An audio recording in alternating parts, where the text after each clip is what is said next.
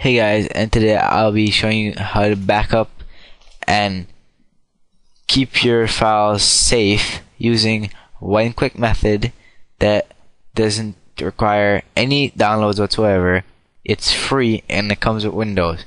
And basically I'm talking about the Windows Easy Transfer. And if you don't know what that is, it's basically another backup option in Windows that we have so we can save our files. So for example, I've just done a backup of all my files right here. It's in this one thing, and all I have to do is open it from my external hard drive and just select the user account that I already backed up to the account I want. I hit next, and it's gonna restore all my settings to how I backed it up exactly to that account. So all my documents, pictures, music, videos, everything. Now, how can you do this? Well, first you want to go down to the start menu here and just type in easy, and then click on Windows Easy Transfer. Hit continue. After you hit continue, you will see this window comes up. You want to click next, and this is basically a brief summary of what it does, which I just told you guys.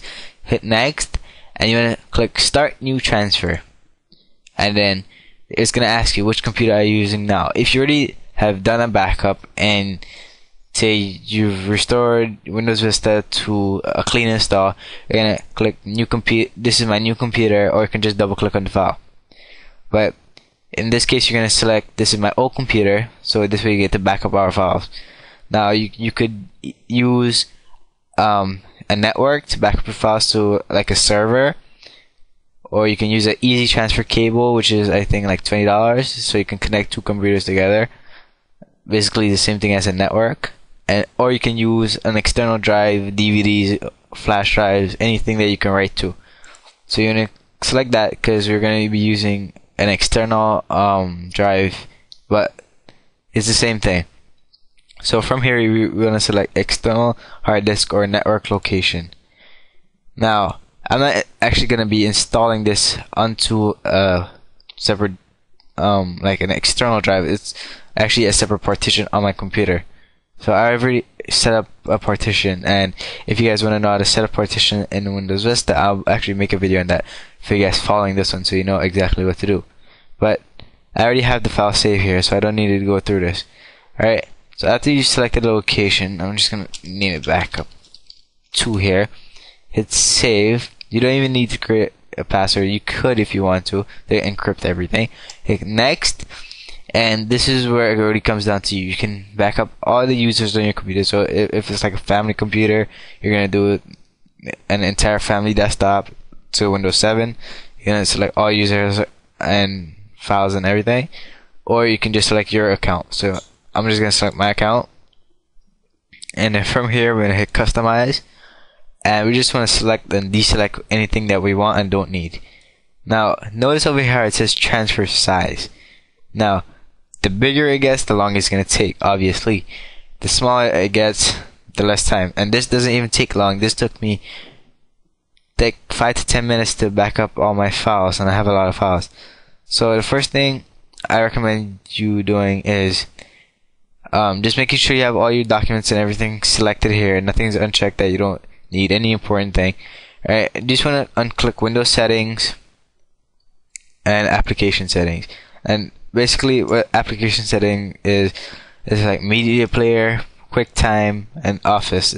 Like nothing too big. So not like Photoshop. Anything from Photoshop is gonna save here. No.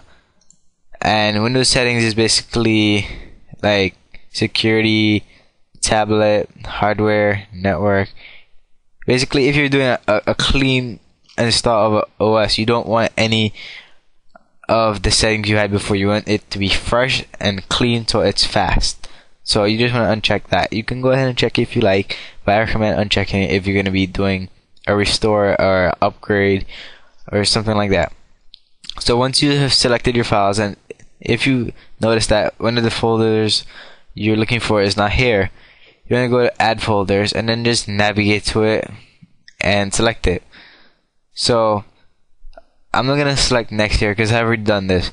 So all you do is press next, then it's gonna go ahead and back up all your files. So I'm just gonna quit the wizard here.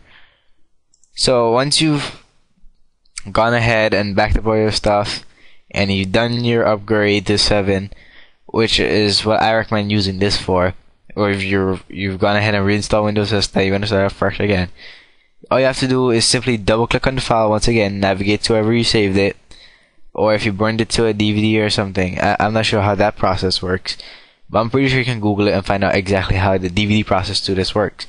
I guess you just put in the DVD in it, it's going to run you through it and whatever.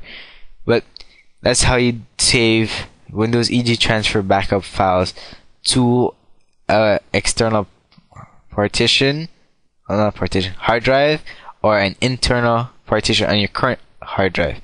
Now I recommend you save this to an external hard drive because you don't want to back up your files and then your hard drive suddenly dies and then all your files, even your backup files, are on that same hard drive, which makes no sense. So I recommend getting an external hard drive. If you can't, I recommend partitioning.